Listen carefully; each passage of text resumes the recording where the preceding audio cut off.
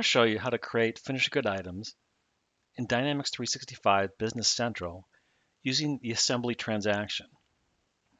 To get started, I want to look at an item I've got set up as an assembly item. Let's go to Items. It's this item right here. Let's take a look at this item. If I scroll down to replenishment here, I can see that's an assembly item. Also, the policy is assembled to stock as opposed to assembled to order. Now, assembled to order might be like a sales kit.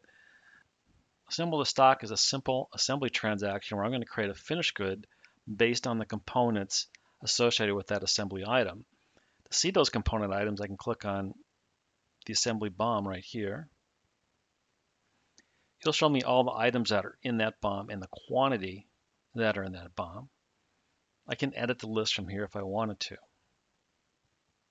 Now let's go back and put this into an assembly transaction so we can actually make the finished good items from this assembly BOM.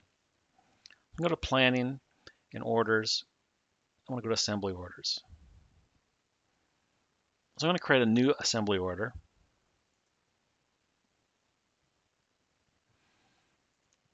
I'm going to click on the next field, look up the item. It's this item here. And I'm going to make a quantity of 3. Tap through that, it'll fill out the remaining part of the form.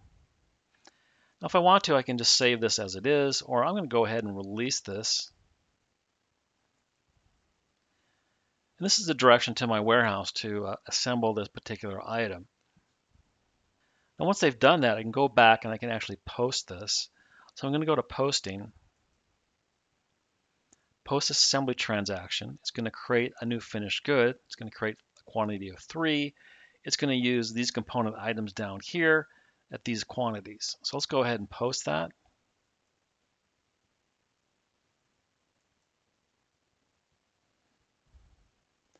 Let's go back and look at that item. Here's the item card that we're just on.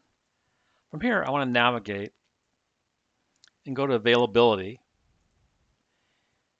And I'm going to go down to Item Availability by Location. This will show me which items I have in inventory in various locations. If I scroll over to the right here, I can see that I have 6 of the assembled item in the main warehouse. Let me click on that. It brings up these transactions here. And I want to see this entry, so I'm going to click on Actions and hit Navigate.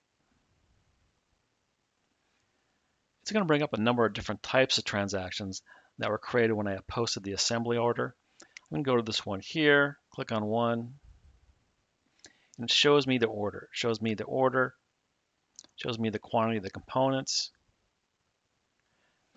This is all you really need to do in order to quickly assemble an item in Dynamics 365 Business Central.